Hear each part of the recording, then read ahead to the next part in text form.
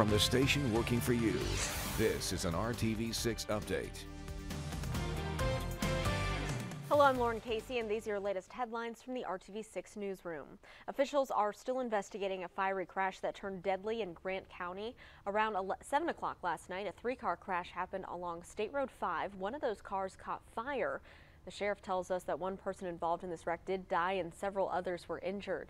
Indiana State Police have since taken over the investigation, and we're still waiting on more information from them. We've also learned that overnight, police in Marion are working a shooting investigation, this again happening up in Grant County.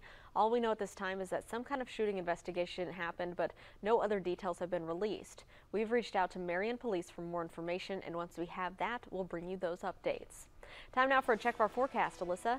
And we have some dense fog across the region right now. A dense fog advisory in effect for central Indiana until 10 a.m. this morning. We are seeing visibility down to a quarter mile at times, and to the north of us, a freezing fog advisory. That means that fog is sticking to the roadways, creating some slick conditions. So if you're heading that direction, just be aware of that. It's going to take you a little while. As we head overnight, we're going to see some changes coming our way. Mostly cloudy for the rest of today, and then tomorrow showers move in for the first half of the day. Starting early in the morning, we are expecting quite a bit of rainfall, up to an inch possible. Also some embedded thunderstorms in there as well, but it will only happen for the first half of the day. Lingering showers into the afternoon. Highs will be into the 50s, 58 expected here in Indianapolis for your Saturday afternoon. So much warmer than we have been. Staying warm on Sunday, 54 degrees for the high, with just a chance of some showers, and then we have rain and snow moving in for the work week.